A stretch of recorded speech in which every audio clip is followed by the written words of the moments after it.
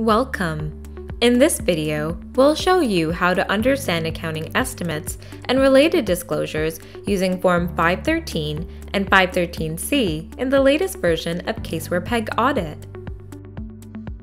Form 513 and 513C include the July 2020 PEG forms, which contain the revised CAS 540, Auditing Accounting Estimates and Related Disclosures.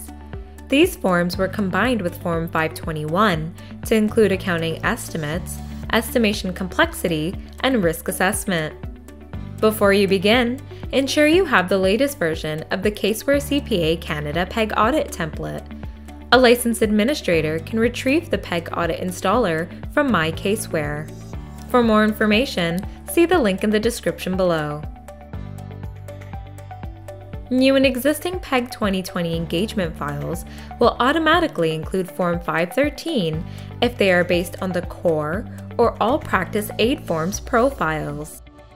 To enable Form 513 in new files, ensure you answer No to the condensed question and Yes to the estimations question in the optimizer checklist. Note: after you complete the optimizer checklist, ensure to review Form AOCR, Audit Optimizer Confirmation Report, to confirm the deletion of any unnecessary documents.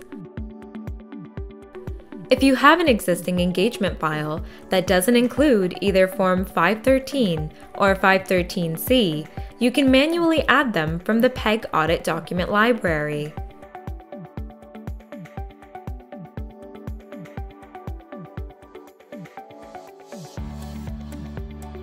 Open Form 513. In Part A, first enter any findings. Then, select applicable estimates and enter any relevant financial statement area. Select the materiality, add comments, determine the complexity, and link any work program references. You can also add up to 6 additional estimates if the identified nature of the estimate is not listed in the form. In Part B, you can enter a description of the impact of control deficiencies identified in Form 530. If no estimates are enabled from Part A, both Part C and D are hidden by default. Since the allowance for doubtful accounts estimate is enabled and not complex, Part C displays for the estimate and you can enter your findings. Since work in progress and finished goods, inventory costing is a complex estimate, Part D displays and you can enter your findings. However, if the identified estimates are not complex, Part D remains hidden.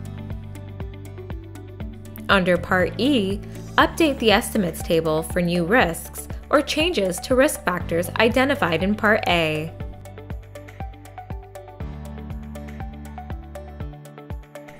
To enable Form 513C, you can follow the same process as Form 513. However, for new files, ensure you answer Yes to the condensed question in the optimizer checklist. Form 513C is intended for use on smaller engagements by auditors that have an advanced understanding of the Canadian auditing standards requirements. The only difference between Form 513 and 513C is that under Part A, you have the ability to identify custom estimates.